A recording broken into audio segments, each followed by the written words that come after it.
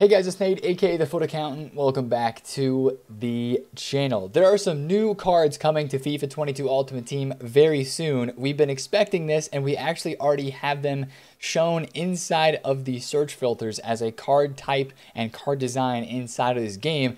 I want to talk about UCL cards, the rare and non-rare UCL cards that should be coming soon, potentially tomorrow. I want to talk about today in this video how that could impact the market, and as well just a kind of wrap up and what is going on, a market watch video at the same time, talking about all of what is happening on this game right now. We have a Team of the Week 4 that is getting absolutely destroyed in price. We had 4 new items in packs yesterday as a part of the Road to the Knockouts team, with Andy Robertson being the leader of that set of 4. So I want to talk about those cards, as well as maybe today's content on Monday with upgrade packs, right? Mondays the past 2 weeks during Ones to Watch, we had upgrade packs come out. I would expect the same today on Monday as well. And also with the last weekend league rewards tonight, just kind of maybe speak on a little bit how that could impact the market. But first thing is first, I want to talk about these blue cards, right? Because I think this is going to have some big time market impact on Tuesday, because basically what it's going to bring is even more supply and more cards on this market that are just like the golds, right? And these are the cards that I'm talking about: the UEFA Champions League rare card design and the UEFA Champions League common. These are not new. We know about these. We've had these since FIFA 19. But of course, with the way the market is this year, I really think that these cards are going to drop gold card prices even a little bit more, especially on the top tier, as some people will probably sell their gold versions to go buy these versions right away just because they look a little bit cooler. And it basically means double supply on the market all year long for these gold cards throughout the rest of the year if EA does this the same way. So just in case you were not aware, or you do not remember, or did not remember, these are the cards that we're talking about, right? These regular, it's basically the exact same stats as the golds. And the reason why I think these are coming out on Tuesday is the past 3 years that these have been released, they've been released on a Champions League Tuesday in October. Now the last 2 years, FIFA 21 and FIFA 20, they were released like in the middle of the month, October 22nd on Tuesday in FIFA 20, and October 20th on a Tuesday in FIFA 21, and they impacted the market some, right? A little bit. I think this year though, again, with the way the market is structured and with that supply, these UCL rare and non-rare cards are going to have, in my opinion, just about the exact same pack weight as the golds, and that is going to just drive the golds down further because people are going to sell a gold card that they have to play with a cooler looking item that has a different color, that is blue. It's all about the cosmetics. I know some of you guys are going to disagree with this because you think that these cards, if they have the same stats as the gold item, how would people actually want to go out and use these, especially right away in the first day or two? I remember specifically last year on this game, and I talked about it in my video a year ago when we looked at these cards coming onto the market. This blue Neymar, exact same stats as his gold card, was selling for 100 to 150,000 coins more than his gold card for the first couple hours, and I think even the first day he was at least 50 to 100k over his gold card price, because this was a very popular card in the game and it was basically like a quote-unquote promo card, and some people said that it even played better than his gold card, right? Even with the same stats. So again, it's only a cosmetic thing with these cards as far as we know it, but people just love new. Even if it's the same stats on a card and it's just a new color on the item, people will love this stuff and they will go for it tomorrow on Tuesday if that is when they are released. So I think that some of your gold cards on the market, maybe a Bruno Fernandes, maybe a Rashford, of course, all of these players, it's not every single player in the game. Obviously, it is only players that are on clubs that have made it into the Champions League, into the group stages, and that they're currently in the competition as it stands, basically, is how this works. So again, guys like Lewandowski, Kyle Walker, again, Mane, Neymar, Kante, and these cards will be in packs year round, just like the golds will be. And it's the exact same card stats. Now, the only time that it has not been the exact same card stats is the first time that they did this in FIFA 19. And I think they learned their lesson in FIFA 19 to not do this ever again. But they gave the UCL cards all a +1 across the board boost, right? +1 in every individual stat category and +1 on the face card stat. Now, I really don't think that's going to happen, because they keep running promos and they like running these campaigns and promo teams like Road to the Knockouts way better than they do just giving these random gold cards a +1 upgrade. So I don't expect to see the +1 upgrades. If they do bring those out and they supply these brand new Champions League rare cards like golds, then the gold cards are going to drop even more. But seriously, I really think that when these Champions League rares come out, they're going to be a little bit more expensive than the golds right off the bat, just because people are going to want to go after them. But it is going to drop the golds in price, I do believe, because you're going to see people sell these and they're going to be worried about the supply of the blue cards. And it's basically just going to supply, especially these top tier players, even a little bit more on the market. So that's, I guess, my fair warning, or I guess something to watch out for with some of these gold cards. Now, I don't think that it's going to be like the craziest market crash ever. Let's use Bruno as our example again, right? Let's say Bruno gets a Champions League card. Right now, he's like 92K, right? 92,000 coins for this 88 Bruno. Let's say that they bring out the UCLs on Tuesday. Bruno might drop 3, 4, 5,000 coins, right? I don't think it's going to be a crazy drop, but I do think that you will see some prices dropping just because it's more supply for basically the exact same card on this game, and that's going to end up dropping the prices in the couple days after that. So that's just my opinion on how that is going to work, and I wanted to give you guys a heads up on that because that is coming very soon, and that's going to impact the market. So that is my little 2 cents on the UCL rare cards. It also will end up being an incredible card to actually trade with for SBCs, because if these cards are coming into packs on Tuesday, what we should also see in the SBC section is a brand new type of marquee matchups called UEFA marquee matchups. And you guys remember how these work. It's basically just like the normal marquee matchup set of SBCs, but instead it is based upon the Europa League and the Champions League. And I guess now they could throw in the Conference League games that are happening that week. Pick some of the best matchups, the biggest teams that are going against each other, or most important matchups of that week, and then make an SBC section out of it. Usually, I think it's just 2 sections. They usually do like a Tuesday game and a Wednesday game, and most of the time it's just Champions League. So that's just something to note for the UEFA marquee matchups, which I think we haven't seen them yet. I think we will see them this week, since we're in the middle of a Champions League based promo, and I guess UCL, Europa League, and Conference League based promo. I think we will see that content this week. That's why I feel so strongly about seeing those cards and having them impact the market. Now, speaking of the market, let's talk about this thing, man, because it is Monday, right? We are heading into Monday, which is in the past couple weeks, Monday's been a pretty quiet day for the market. It really has. Usually we head out of the weekend league, the market high as people are exiting weekend league, getting their rewards. The last rewards are going to be claimed tonight, which is going to be some of the last time supply for some of these special cards that are in packs, unless we have some sort of pack supply SBC or something going on. I mean, UEFA marquee matchups on Tuesday or Wednesday, whenever that's released, could impact the market a bit. But usually this reward set, the way that the market looks this year, besides any special content EA would put out, this might be the last kind of set of rewards and pack supply for some of these cards that are in packs, especially the team of the week, right? And this team of the week is absolutely getting destroyed right now on the market. A combination of panic selling and just more supply than normal has these cards down bad. Like, I mean, we thought Rafinha was crazy cheap at 50K.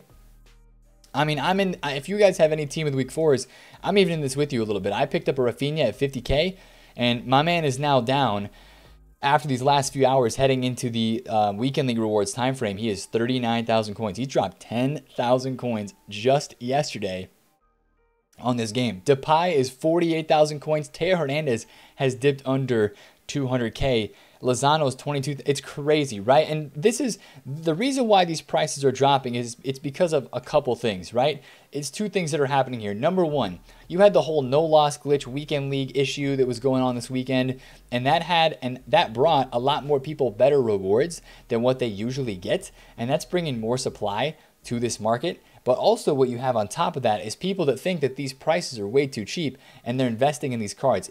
See, you can see here, we look at the 59th minute, these Rafinhas that are getting listed up, there's a second owner, no games played, right? That's an investor. Third owner, no games played for that guy's account, right? Fourth owner, that guy played some games with it. Second owner, no games played. That is somebody that is selling their cards scared of the reward supply tonight, right? Especially if you see no chem style, no games played like this guy, that's somebody panic selling Rafinha because they invested and he didn't go up, and now they're trying to get out before the reward supply tonight. So I do think there's one of two things that could happen. This team of the week could stay really, really cheap, just like Team of the Week 2 did. Remember, like Felipe Anderson, some of those cards that were in Team of the Week 2, they just stayed stupid cheap, and it took them like a week to actually rise out of packs. It took them a couple days to actually rise. Normally, a Team of the Week starts to rise, right after the weekend. Now, with a couple of these cards, like Theo Hernandez dipping under 200K for the first time, he was 190 just a little bit ago. I want to look and see, are these a lot of second owners? First owner games played. Second owner, no games played. There's a first owner. So again, it's a mixture of people that invested in these to try to, buy them for a market rise as we head towards the midweek.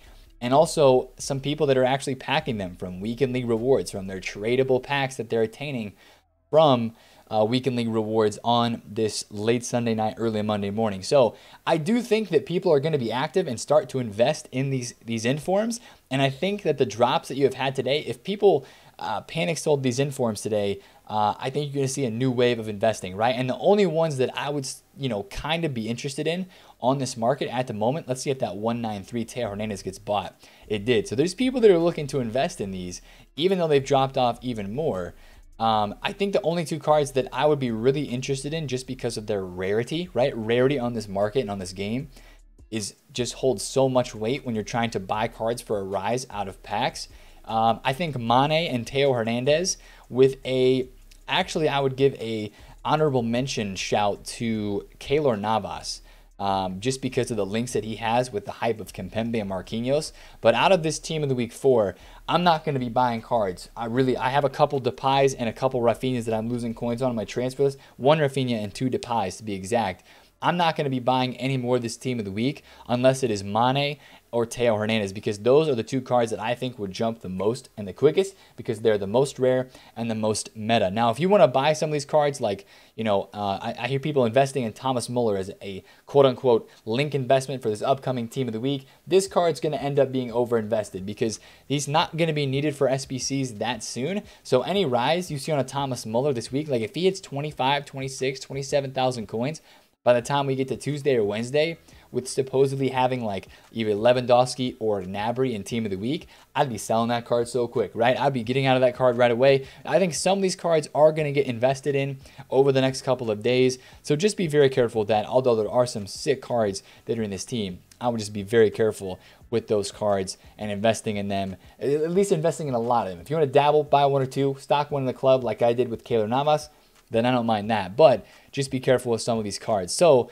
that's my Team of the Week 4 spiel, I guess you could say. Now, with those rewards tonight, and again, that last little bit of supply, and with a lot of these cards having some games midweek, it may be a little bit worth your time looking into a couple of these cards and saying, hey, if I want to get any of these for the short term, maybe for a quick flip, you might see Mukiele, 61K.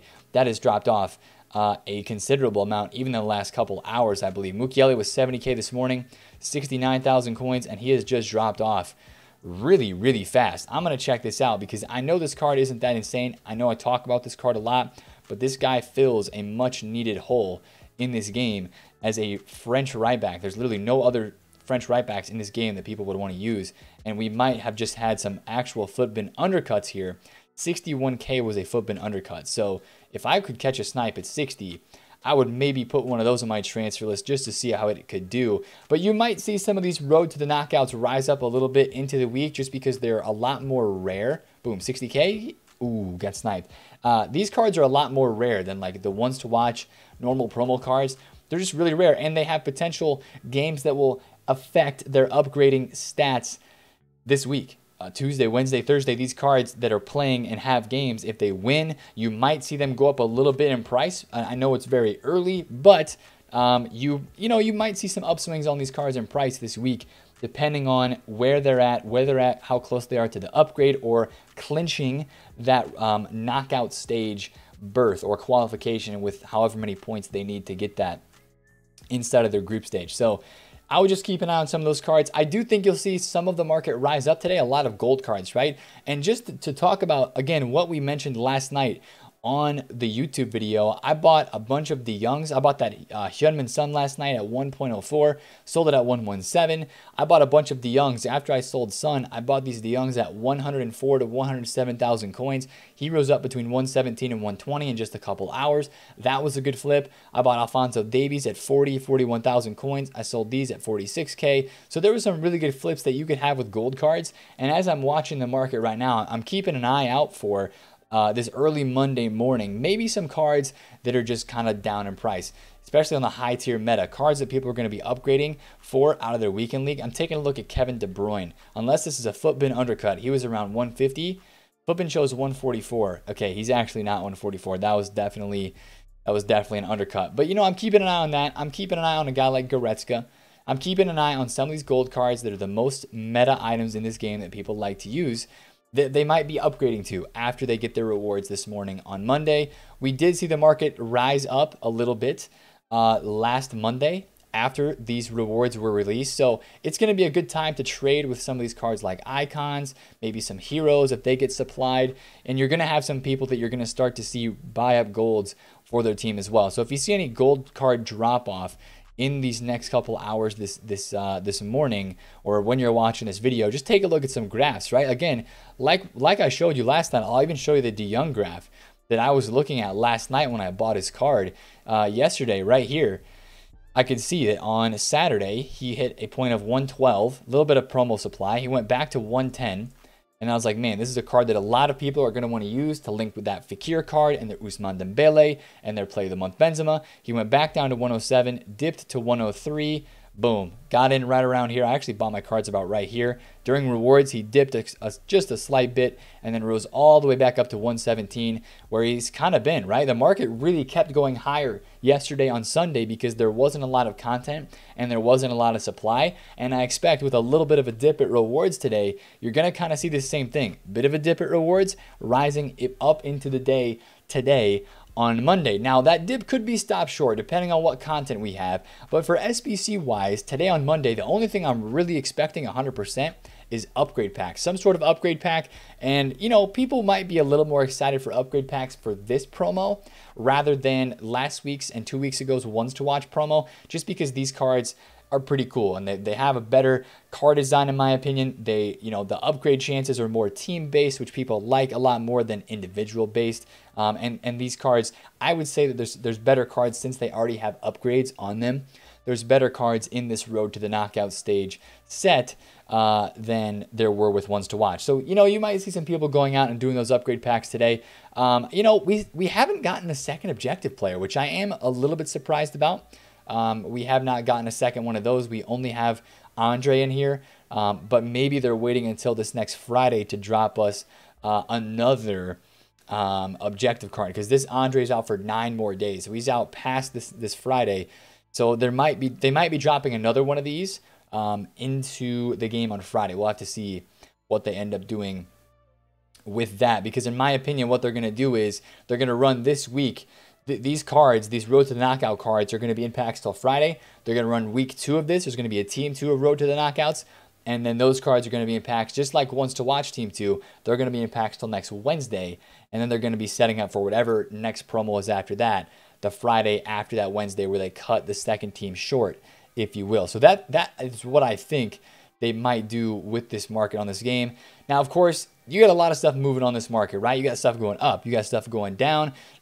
You know, at some point as well, for some of these cards that are like less than 20, 30,000 coins, specifically Lacroix, right? And maybe you guys are feeling the struggle at the moment. You're like, man, I bought Lacroix for 18,000 coins and right now he's 13K.